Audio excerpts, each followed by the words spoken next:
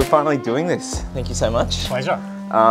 Okay, so we're here with Andrew Sallabanks from CloudTech Group, and we've got some really great bits of conversation we're going to have. I think it's really cool that we're in your offices here. Yeah. We're talking about like a place where we're going to do it. Like, this is probably the best spot. This is the place. Welcome. This is our NFT gallery. It's the gallery. Yeah. The gallery. It's relatively new. I think you're one of the only people who's used it so far. Yeah, we ran an event for us DeFi. Yeah. But yeah, it's cool. It's a great thing to have as part of your office space. So yeah, I'm glad that we can make more use of it. I think that there's definitely a lot of people that are going to want to do more events and stuff with you guys, and obviously like with the NFT frames that you got, it's not just displays, but there's full on. We'll do a little pan around and stuff, I'm sure, later, but there's some really great like things here for the culture that is going to be good. But we're going to get into the background of yourself and what you're doing here, and there's a whole lot of the other side, the decentralized finance side of CloudTech. But before we get into that, you tell us a little bit more about your background, like what were you doing before, you know, even getting into CloudTech. Let's talk about that. Yeah, sure. So I'm originally from the UK, and originally, way back when, I wanted to be a pilot. Oh, right. Oh, I didn't know that. Okay. For reasons that I don't need to bore you with, That's okay. I wanted to be as well. I wanted to be. I wasn't able to be. I wanted to join the RAF. So at the age of 17, I interviewed with the RAF. Wow. Did all the tests, but yeah, didn't get, because they can take the sort of cream of the crop. I didn't get it. So I went and did economics, an economics degree. And then lo and behold, in the early 2000s, I ended up in London, where I was working for Deutsche Bank. So in early 2000s, I got a job with Deutsche Bank, working in a sort of business management / COO kind of role on their trading floors. Nice. Which was fun. And look, being at Deutsche between 2001 and 2011 was a fun place. Doing lots of kind of exciting stuff. There were a few bumps in the road. Of course, yeah. But yeah, in terms of experience and looking back, it was a fun thing to do. I came here in 2011. My wife's Australian, and so that's why I'm in Melbourne. And did a couple of things sort of off the plane that weren't NAB. I had a stint at Energy Australia. Oh, interesting. Where I worked in wholesale energy risk, which is actually really interesting because energy's traded in derivatives and swaps and options and all that kind of stuff. So I did that for a while. And then I knew that Drew Bradford was head of markets at NAB, and knew Drew from Deutsche London. And so that's kind of how I ended up at NAB, where I was doing a similar thing for NAB markets that I'd done in London, in that I was part of the COO team. Yeah, okay. Looking after strategy and innovation and that kind of thing.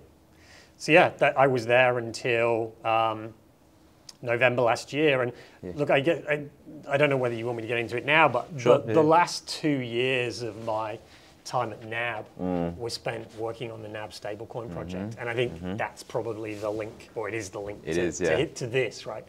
I was heading up the strategy and innovation team within Markets COO. And I already knew Rob Waugh. And he was starting to talk about stablecoins, and I forget when it was. Well, I don't know. It was a couple of years ago. But yeah, just being part of that. It was a small team. He was super passionate about it. Yep. The other people in the team were super passionate about it.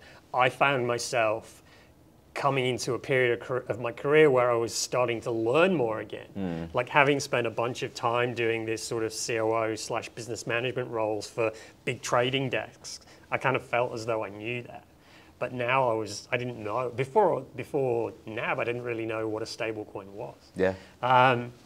And so being part of that was fantastic. And look, I think we gave it as good a nudge as we could, but in the end, yeah, the powers that be. We've all ended up here. Yeah, it's funny. Like, you know, you try to do innovation from the inside, and you can get it so far, and maybe in another dimension, it would have meant that you guys had stayed on. But given where we're at, like there's opportunities on the outside to further the learning, as you mentioned there. Yep. City of London, that would have been a lot of fun. I used to work in London as well, and the city is a great place, walking distance to most of your clients, unless they're on the West End if you're selling to the buy side. But the pilot thing's interesting as well. I didn't do it as young as you were, so 17, that's probably the smarter thing to do. I did it at 27. Right, okay. So RAAF here, did flight screening and all that, and then, bombed out through the process, but went through, all the things that you need to do, the psych, the healthy, all that kind of stuff. Yep. But it's a fun experience, like actually even if you didn't do any flying in part of the process, even if you just did, some flight training that you pay for over a weekend in wherever it was over there, like it's fun to get up there. I actually went back and did it. So oh, no way, right. In my, late 20s. Yeah. So before we had kids, I thought, okay, I've got to do this. It's a itch I need to scratch. Yeah. So exactly. I went and paid for myself to go through flight school and got my license. Oh, right. So, Congratulations. yeah, I was flying around. I had a single engine piston license. There you go. So, and could fly around Europe. But it was probably massively underutilized. It was a fun thing to do, but it's not cheap. So. Well, to the moon, as they say, or at least the clouds, And hey, speaking of clouds, obviously we're here at CloudTech. That was not pun intended. It works out for very good reasons. But just going back to the tie-in to the crypto kind of blockchain side of things, and that time that you were at NAB, what was that like? Like seeing inside an institution like that obviously is big, and I'm not going to say cumbersome in a bad way, but because it is there, these structures are in place for good reason. It manages risk, and working in risk is important.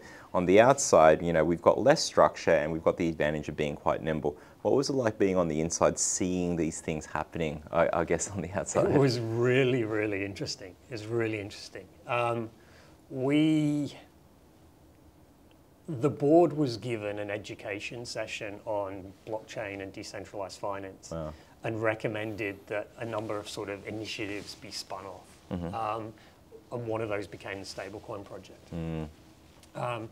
And Rob and I found ourselves sitting in front of a whole range of risk committees, of which there are lots in these organizations, talking to people who genuinely didn't understand what crypto and blockchain was. And so a lot of times one of the first sentences that we'd say to these people was, hey, we're not selling Bitcoin to little old ladies here, right? When a stable coin is really different, it's cash backed, it's 1-for-1 versus the Aussie. Blockchain technology has really great application in finance. It would be really good in terms of international payments and maybe atomic FX for some of our big corporate institutional clients. And so most of them got it. In fact, I think after we kept going through it with them, a lot of them got it. It sounds like good messaging from you guys. I can't remember, I literally had a pack, and one of the slides in the pack was, we are not selling Bitcoin to little old ladies. And so there were sort of different degrees of people who were kind of pushing for it versus not pushing for it. I think understandably the money laundering guys were always like super nervous. Of course. Look, we got to the extent, we got to the place where we deployed our stablecoins on the testnet. We then subsequently deployed on the Ethereum mainnet. Nice. Another thing that's of interest that's probably worth bringing up here is that we went through discussion about, should we do private permissioned blockchain or should we do public permissionless blockchain? And within the small team, we kind of felt that the ethos and the philosophy of the space sort of moved us towards doing public permissionless blockchain. Moreover, we've put the code's like open source, if you want to find the code. Fantastic. Well, I think that tussle between public versus private. There is no, as much as we've got a lot of maxis in the space. Yep. ETH maxis, Bitcoin maxis, and whatnot. And it's good to have that fervor for good reasons, but you can't let it blind you to the situation at hand. And certain contexts, if we stuck with that kind of narrative, businesses would not use blockchain at all. Why? Because you can't have, for example, certain transactions just being there pseudonymous, that as soon as you and I have done a transaction, you can see all my history on my wallet. Yep. Business would not even touch the stuff. So we have these further innovations that just give people choice. And I think that's really important. And given like the stuff that you guys are now looking to do, and let's get into the CloudTech side of things, apart from the wonderful gallery that we're in right now, I think it's important to just have that kind of mindset that, you know, what is being built here by all the people that we interview and yourselves, and we're also grateful for the sponsorship as well. It's giving people choice to have better things tomorrow than we have today. And on that note, what are the things that you guys are doing at CloudTech? What's your role, first of all, you know, coming into the space here? I'm head of strategy and operations, which I guess is a good proxy for where I've come from and the roles that I was discussing. Sounds like it, yeah. Business management, COO, strategy. But really, the day-to-day is it's all hands to the pump, right? I mean, there's a lot of work to do to achieve what we want to achieve. Yeah, you don't just have like one role, you do multiple. Yeah, exactly.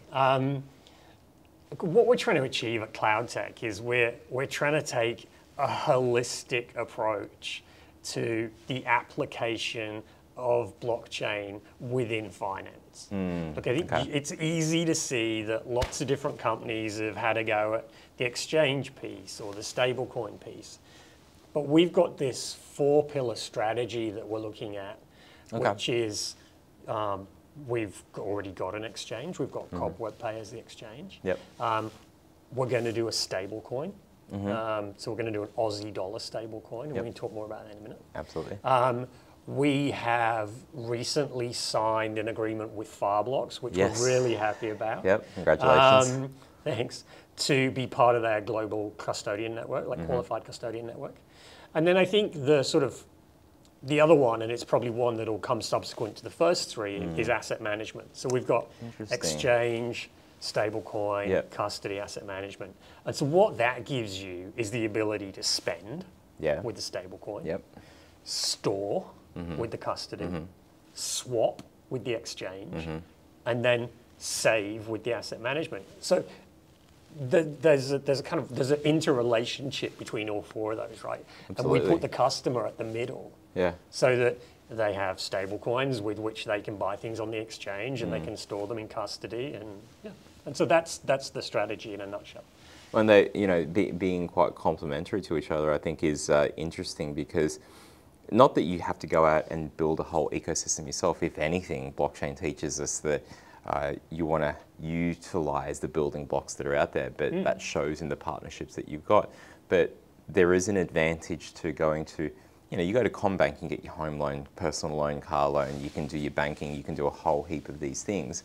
There is an advantage to going to a single institution to just have those facilities available to you, and you get the benefits of, I guess, the research that you guys do in the space that can help from various areas. And you've got 4 now, but who knows where it gets to in future. Sure, and just maybe on that point, like, we're not here to be another point of centralization. Like, we don't want to be another NAB. We're here as a point of enablement.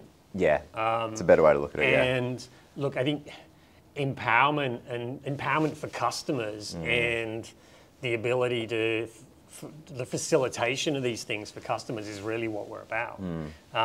Because there's benefit in that, right? Like, the more people we have on chain, the more liquidity we're going to get, the more assets we'll get, the more RWA we'll get, the more we can push into the space. I mean, the curve of adoption, I think everybody that we talk to is probably acknowledge the fact that this is a thing and it's here to stay.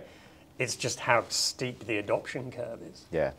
You know, people probably think that, oh, it's already like matured and stuff, but in one way, that might be just a little bit of we're still all on the way up and stuff, because to your point, that the more people are doing stuff on chain, the more people are being aware of blockchain, or even if they're not aware of it, it's just being used in their day-to-day for the benefit of whatever it is that they're doing as a business, as an individual. It's just going to help, do more things in this space. There'll be more innovations because it's more accepted, it's more educated. Like, it's not like we're starting from scratch. It's the internet thing all over again. And it goes back to that ethos of being Web3. But one of the things that you mentioned, going from Web 1 to Web 2 and Web 3, and I think we get lost in the prices and all that kind of stuff. And it's great to be invested in the space, whether you're working and it's your time investing or it's money. But there is a far greater technology play at hand here rather than just the short-term gains and stuff is what I'm trying to say. But let's go back to one of those 4 pillars that you mentioned there, and the stablecoin. And I think that's really important, and an Aussie dollar stablecoin at that, because otherwise we're exposed, like USDC, USDT, all these things, whatever is your choosing, and there's the bulls on one side versus the other. They're like this for this reason and like that. Doesn't matter, but if it's not denominated in Aussie dollar, it means that you as an individual or business are subject to FX risk, and it's just harder to adopt, right? Yep. But tell us more about that. What's it called, and what are you guys doing? Well, it's going to be called AUDU. Oh, right. Okay, nice. Because it's going to be issued through our Ubiquity entity. We're going to do a range of currencies, as we were now. But AUDU will be the first one.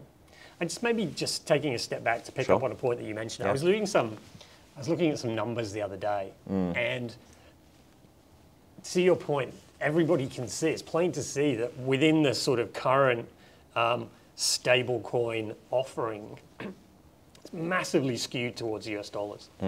So I thought I'd have a look at what the ratio of currencies was in global reserve currency. Interesting. Okay. So there's $12 trillion approximately $12 trillion of global reserve currency out there.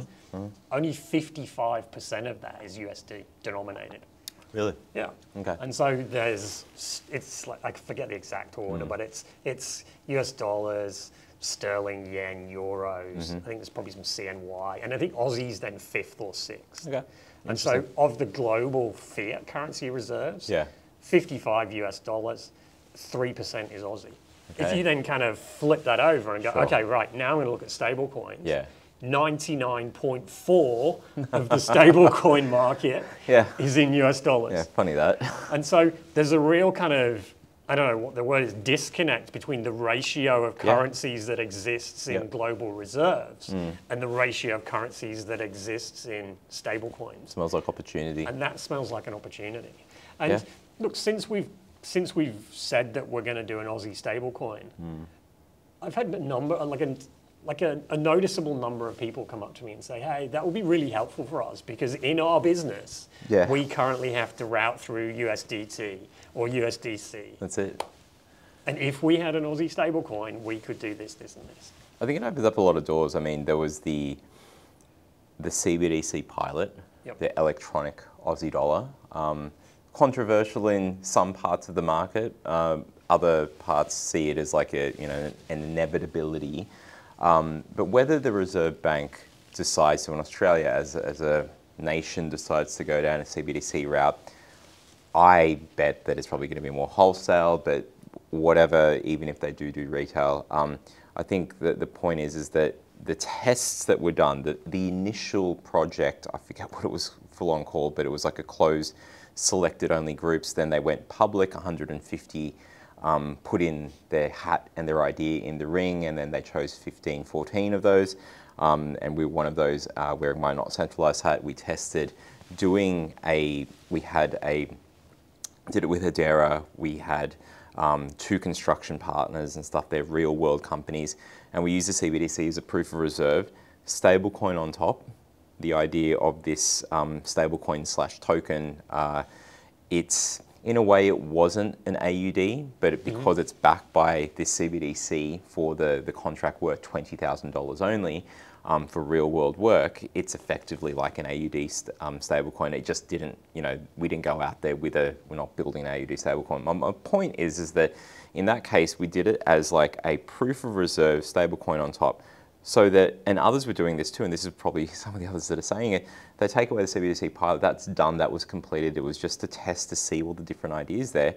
The businesses there that wanted to continue it, but were limited by the fact that there wasn't much in the way of Aussie dollar stablecoins. There's a few other providers out there, and whether it's the banks, you know, doing their tests and stuff, but we need more mainstreaming of this. Yep. There is massive need for it, because if you had an Aussie dollar stablecoin, this programmability of having either digital escrows, or you're using it to make payments for, say, domestic violence, and having these accounts, and like all these different things that blockchain can provide, because it is low cost to be able to do things, or it's even better, it's programmable that we can do things.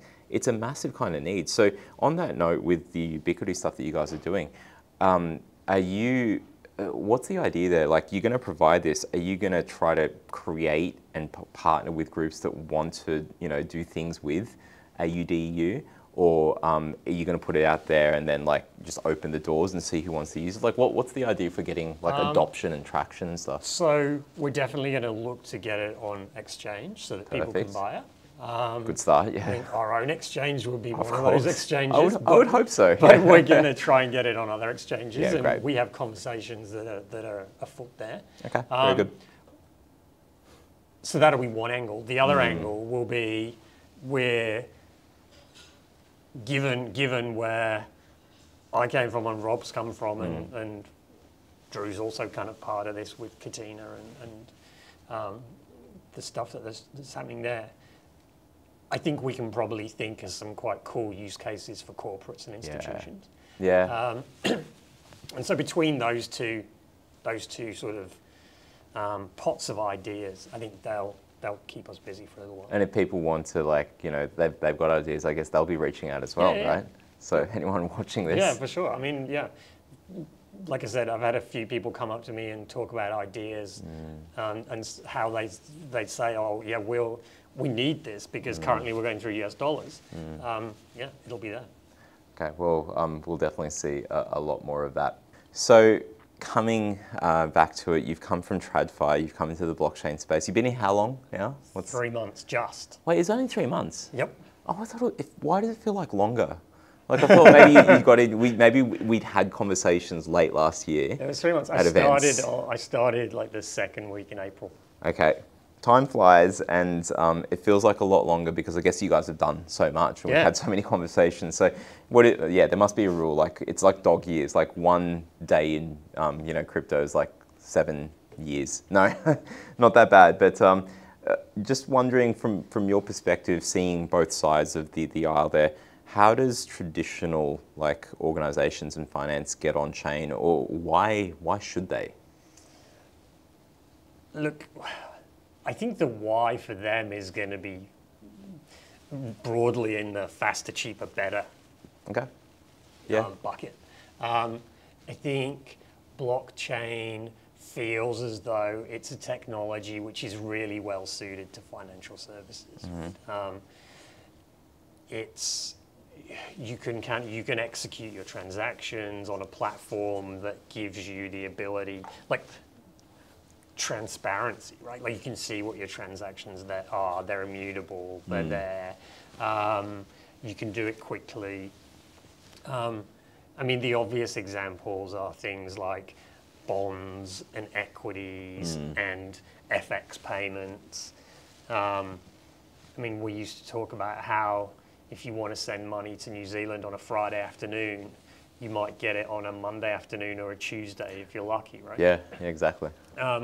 Whereas with stablecoins, it could be there in 5 minutes. And I think the same thing holds for big institutions. I mean, Australia's got a lot of fund managers, it's got a massive super sector. They're all looking to do payments. They're all third, fourth biggest in the world in terms of pension and superannuation. Yeah, I think I looked the other day and it was up to $4 trillion. Jeez. Yeah. And that's all looking for a home. And so, look, I hadn't intended to get onto asset tokenization here, and we can talk about that later. But again, that's a massive opportunity for asset tokenization, right? And improved liquidity and blah, blah, blah. And so, look, I think for banks, faster, cheaper, better is going to be a thing. I think another thing which I don't hear that many people talk about, especially in the banking, on the inside of the banks. Right. But as now having stepped outside and looking back in, I think blockchain would give them an advantage from a compliance point of view. Oh, absolutely. They worry about blockchain because of frauds and scams and all that kind of stuff. But actually, if you kind of spin it around a bit, blockchain it's binary, right? Yeah. And so if you have a range of criteria that you need to address to trade with this person or that institution, you can verify those straight away. You've got rules and regulation on the outside world, or just in the world, and you have enforcement after the fact, which means that because you can still break the rules. I could sell a wholesale product to a retail investor and get in trouble, and we've seen businesses have that. But if it's written into the smart contract, and if you're not whitelisted, then it's not going to happen. And I don't know about you, but I don't think I hear that narrative as much as I should. Not enough. Yeah, can you imagine if, in diving into that, imagine if we were running things in terms of compliance and regulation, not just for finance, but just for a lot of other things. Like, it's not in the contract, and the rules just stop you there. Imagine running legislation that way. Yep. It's a far better kind of system. I agree. Yeah. Massively. But you're right, that we don't speak about it enough. Yeah. And maybe another angle, just to throw another one in the mix, is like real estate. Mm-hmm. Coming away from sort of corporate and institution, if you want to look in the sort of the personal bank side, people have mortgages. Those mortgages could be stablecoins, right? And then when you want to buy your house, the deeds of your house could be an NFT. Yeah. Imagine in the future, 100 years from now, when we're still using this tech, the EMP hasn't blown up. The sun itself has blown up and we're still around. But we've got these things where the NFT has this history.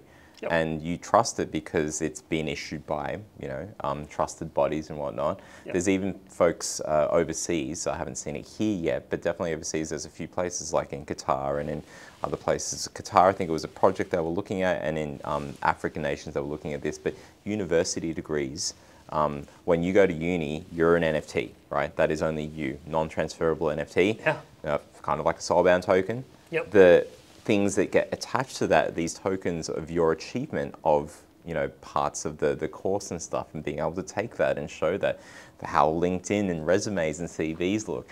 The whole world looks really different when you've got something like that. So and again, it's I interesting. think that's something that kind of leads on from that, and it will be at some point in the not too distant future, a thing for blockchain is going to be identity management. And how do you kind of have sort of sovereign control of your identity rather than sending in your passport and your driver's license to some organization for them to then lose it through a data breach? How do you self-sovereign your identity and allow them access, or give them some kind of zero knowledge proof of who you are, so that you can? And again, that would speed things up hugely as well, right? On the ZK proof, that could be a whole nother episode, just as like RWA is, and so maybe we should do that. But it's interesting that you have these things happen where, you have the things to look out for if there is a scam. Like, I get an email from blackrock@gmail.com. Obviously, I know that that's not. Someone else might think it's real, but that's a telltale sign.